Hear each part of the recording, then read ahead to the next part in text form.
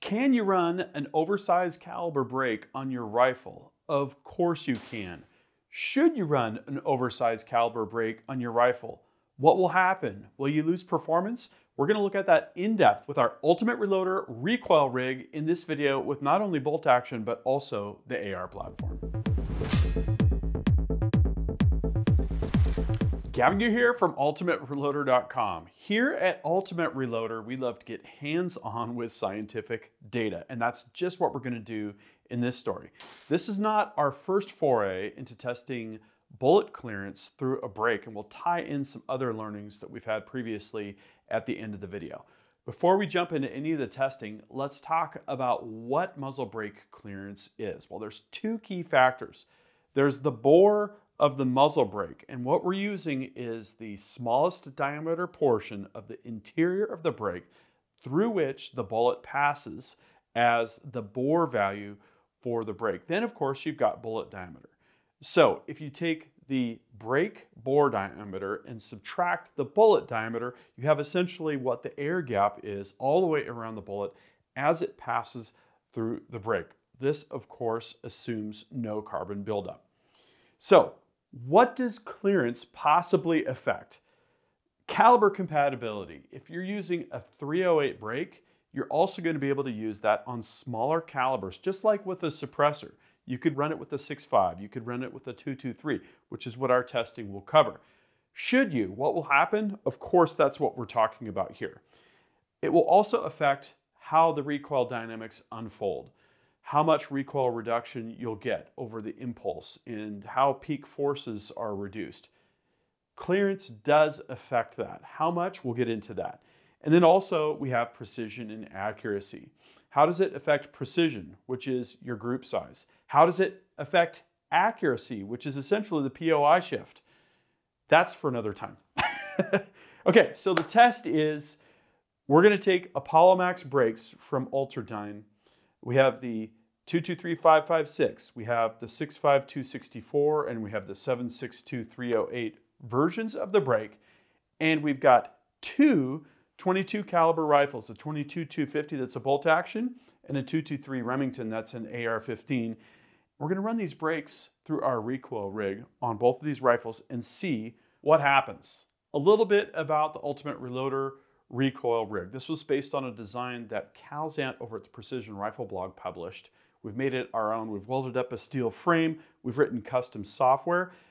This recoil rig is really cool because it can measure and capture force readings in pounds at 20,000 force readings per second. And what that does is it gives us a nice smooth plot of recoil. And we can tell a lot about what's happening. Peak forces, total impulse, any kind of resonance and vibration. It all shows up on the graphs. So the brakes tested in this story, let's dig into that a little bit. We've got the Apollo Max 223556. The bore diameter, I used pin gauges on all of this to figure out what these bore diameters are. The smallest portion of the interior bore through which the bullet passes. For the Apollo Max 223556, the bore diameter was measured at 0.270 inches. So for a 223 bullet, which measures 224 inches, 0.224, we've got 46 thousandths of an inch clearance. Okay, stepping up to the Apollo Max 264 6.5 caliber brake. I measured the bore diameter at 0.318 inches. So for a 6.5 projectile, 0.264 inches, we've got 54 thousandths of an inch clearance. Finally, stepping up to the Apollo Max 308 762, I measured the bore diameter at 0.366 inches. So for an appropriate caliber bullet for that brake, for which it was designed, we've got 58 thousandths of an inch clearance. Okay, let's talk about what these clearance values are for this test. Now we're switching from the yellow highlight to the blue highlight. For 22 caliber bullets with the 223 brake, we've got, again, 46 thousandths of an inch clearance. For the 6.5 millimeter brake, we've got 94 thousandths of an inch. And for the 308 30 caliber brake, we've got 142 thousandths inch clearance for that 22 caliber projectile. I bet you're wondering right now what's going to happen, right? You're probably predicting in your mind how this will unfold. You are like me. Okay, a little bit more about the 22-250 test rifle. We've done a bunch of things on the channel. I chambered the barrel on the channel. We did a Boyd's stock upgrade, this Pro Varmint stock. And the test ammunition for all the 22-250 testing was a Hornady 52 grain hollow point boat tail bullet and the classic load of 38 grains of Hodgdon H380 behind it. In fact, that's where that name comes from, is 38 grains for a 22-250 behind an approximately 55 grain projectile.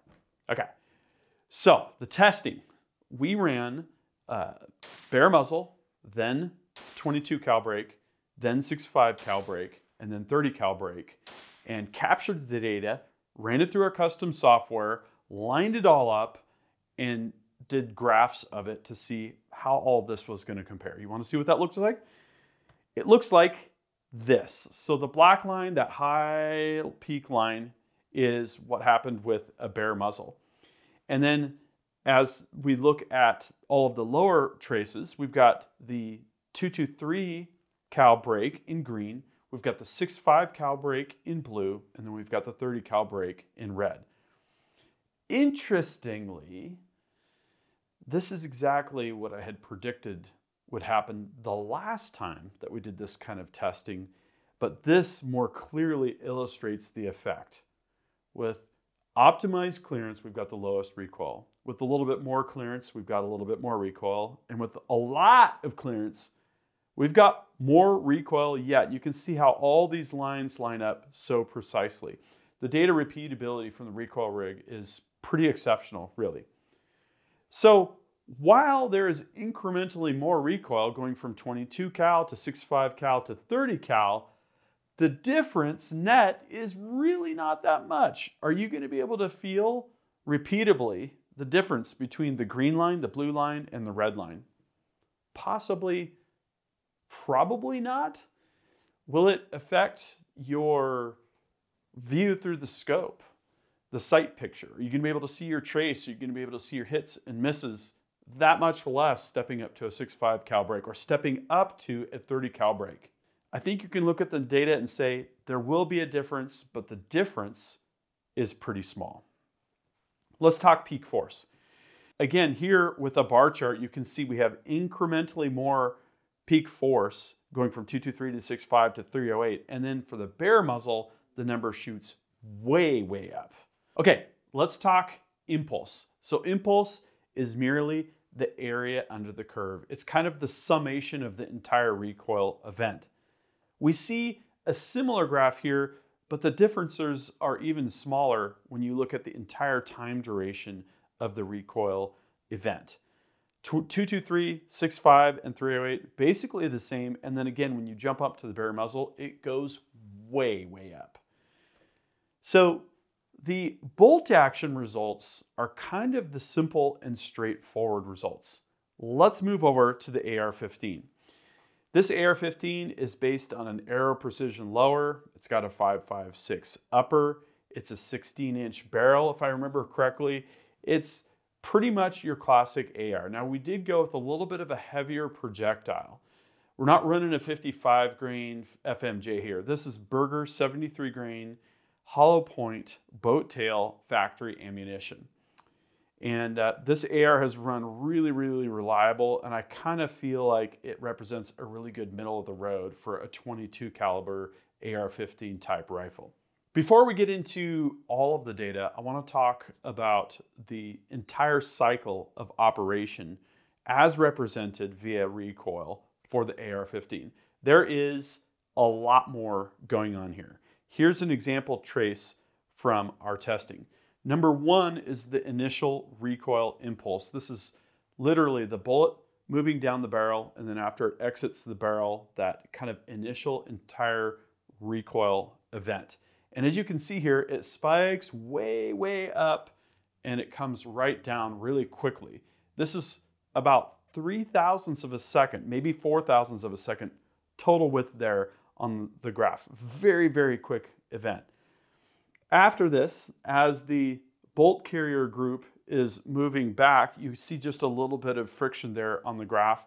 Number 2 here is the bolt carrier group and buffer bottoming out at the rearward most portion of its travel. And what it does is it slams, and you can see a slam there. The slam is longer in time duration, but has a much shorter representation on the graph, and that means less peak forces. After it bottoms out at the back, it's going to go through its entire travel forward more slowly, because remember, this is just a spring pushing it forward. It's not all those explosive gases pushing it back. And then finally, we see another event there, number 3 on this graph, which is the bolt carrier group slamming to the front, lugs locking, ready to fire again. And this is very repeatable. I actually looked at a PCC that we had, and it was pretty similar, the overall timing of the whole thing, even though that was a separate type of bolt design and everything. So it's kind of interesting that this stuff repeats so consistently. Okay, so again, we took the AR-15. We shot it with the bare muzzle. We shot it with the 22 cal Apollo Max. We shot it with the 6.5 caliber Apollo Max, and then the 308 cal Apollo Max. And here is what we saw. Now, I'm not showing all 3 events because I don't think we really care about the lugs locking in that final slam forward event. So let's take a look at events number 1, which is the initial recoil impulse, and then number 2, which is the bottoming out at the back. So you can see here that the black line, which is the bare muzzle, definitely represents the most recoil. And then from this graph, it's a little bit hard to see what's happening at this level. So we're going to zoom in on number 1 here. And this is what we see. Kind of an interesting and pretty repeatable event in terms of where the peaks are on the graph. If you made vertical lines through those little humps, they're very consistent. And this could be lugs unlocking, that kind of thing, all captured in this event. So this is a little bit less clear compared to the bolt action rifle. And I guess you would expect that with all of the different things mechanically that are going on and the additional variables that you have. So from this graph, the results are more or less pretty similar. 223 actually had a little bit more recoil at portions of the graph here, and I would say that 6.5 and 308 look almost identical, and definitely the bare muzzle had the most forces. Pretty interesting stuff. Now, if we look at the bottoming out at the back, again, the bare muzzle had the most. Then it looks like the 308. Then it looks like the 6.5. Then it looks like the 223. So ironically, we saw the order of stack ranking that we saw with the entire recoil event for bolt action, looking just at the rearmost bottoming out, the slamming forces. Kind of interesting. And again, there's some timing here that's just a little bit different. The 223 looks like it was shifted to the right a little bit, which means it happened just a little bit later. 308's in the middle, and then it looks like the 6.5 and the bare muzzle were aligned pretty well over time. Okay, and peak forces here, 223 had the most, then 6.5, then 308. That's for the first recoil event. They're pretty similar, but what that tells me here is that it probably doesn't really matter on an AR when you go up to that approximately 150 thousandths of clearance. The bare muzzle obviously is a jump up, and you can definitely feel that. But with an AR, I'm pretty convinced that you're not going to feel the difference between the 22 cal, the 6.5 cal, and the 30 cal brakes. When we go to impulse, the differences are a little bit more exaggerated here between the brake configs and the bare muzzle config. Again, 223, 6.5, and 308, very, very similar in terms of total recoil impulse. So what did we learn? The first thing that stood out to me was how much more, in terms of percentage, recoil was reduced with the 22-250 compared to the AR-15. Now, this is not an apples to apples comparison. We have a much higher performance round with the 22-250 that sends the bullet with much higher muzzle velocity compared to the AR-15. We have a very simple locked mechanical system here over the recoil impulse, and we have a much more complicated system with the AR-15 cycle of function. So it's not apples to apples comparison, but it is really interesting specifically to look at how much recoil was reduced with the 22-250. This has not manifested itself with other calibers and cartridges that we've tested. So pretty notable there. Also, you can run an oversized break without much or any recoil penalty. And this did surprise me the first time that we did this testing. I was expecting to see kind of what we saw with the 22-250 in terms of, smaller clearance, more recoil reduction and going up, but probably a more drastic effect of increased clearance compared to what we've observed throughout multiple rounds now here of testing. The caliber difference here made almost no difference. That was true with the AR-15. That was true with the bolt-action 22-250. And going back to another story I mentioned at the beginning of the video, we've done this before, and it was a different type of experiment. It was just a bolt-action rifle. I think we were testing 6.5 Creedmoor, if memory serves me correctly. We stepped up in bullet clearance from 10,000ths of an inch to 200,000ths of an inch. And as you can see here, the dotted line is the bare muzzle, and all of the other colors are the different clearance values. We saw a notable step up between 0.1 inches clearance and 0.2 inches clearance, but even still, if you just stand back and give this the squint test, they're pretty dang similar.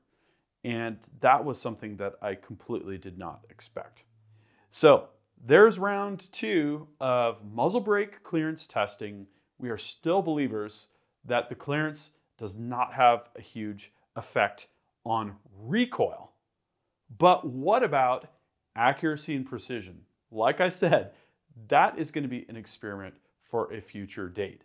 What I'd like to know is, what do you think and what have you observed with regard to muzzle brake clearance? Drop a comment and we'll start a discussion.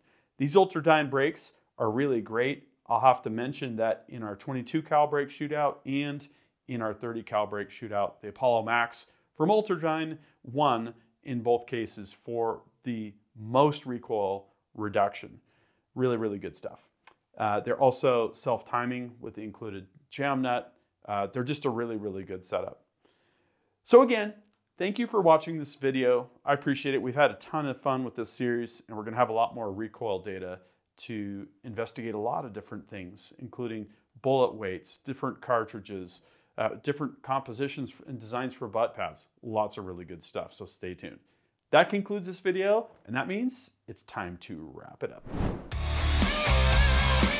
I hope you enjoyed this video. Don't forget to like and subscribe. Also, we're on Facebook, YouTube, Rumble, where we've got unrestricted content, and Instagram. Make sure to follow us on all those channels. Ultimate Reloader also has a commercial solutions division serving law enforcement, the military, and the gun industry. We have some unique capabilities, including a comprehensive suite of recoil testing and evaluation capabilities, trigger profiling, and more. If you're interested in custom rifles like what we build here on the channel or gunsmithing services, you're going to want to go to rifles.ultimatereloader.com and get on the wait list. If you want to learn lucrative gunsmithing like what I show here on the channel, including building custom rifles and Cerakote plus a whole bunch more, you're going to want to check out the Colorado School of Trades, schooloftrades.edu. Thanks again for watching.